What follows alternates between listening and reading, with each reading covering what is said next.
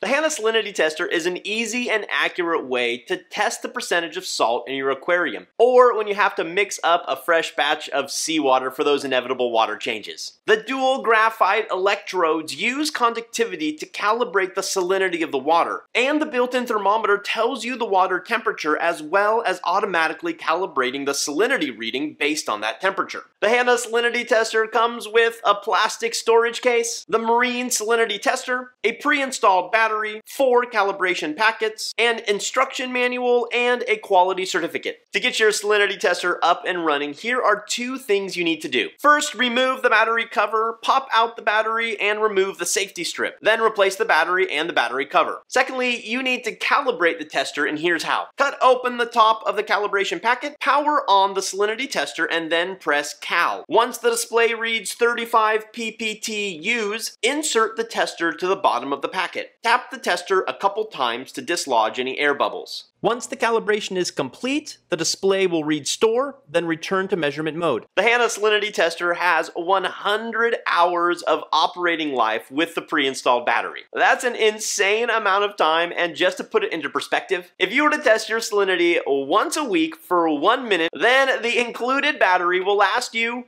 115 years. The tester is 100% waterproof, and it floats just in case you drop it into the tank. It's also super accurate, giving you precise readings up to 0.001 specific gravity. You can choose the readings to be displayed in either Fahrenheit or Celsius, as well as specific gravity, parts per thousand, or PSU. To change between those settings is easy, and here's how. Power on the tester, then remove the battery cover. Use a paper clip to press the setup button. Press the Cal button to select measurement unit. Press the power button, then the Cal button to choose Fahrenheit or Celsius. Then press the power button again and use the Cal button to choose the auto shutoff time of 8 minutes, 60 minutes, or never. Then press the power button one more time and you're done. Now that everything is set up and calibrated, here's how you use the tester. Merely remove the cap, power the unit on, and place the lower portion into whatever you're measuring. Tap the tester a couple times to dislodge any air bubbles. Once the hourglass stops blinking, the reading has stabilized and temperature adjusted, and it's done. Then rinse the tester with RODI water, pat it dry, and replace the cap. Hanna recommends that you calibrate once a month for the most accurate results. I've used this Hanna Salinity checker here for the last 2 to 3 years, and it still has 95% of its charge left. I do calibrate my tester every 1 to 2 months, but between us, every time I've done it, it's stayed calibrated. Every 6 months or so, I check it against my BRS refractometer, and once again, it's never lost its calibration. If you still use a hydrometer or even an old refractometer, click here to see if it's time for an upgrade. And as always, everybody, thanks for watching. Happy reefing, be well.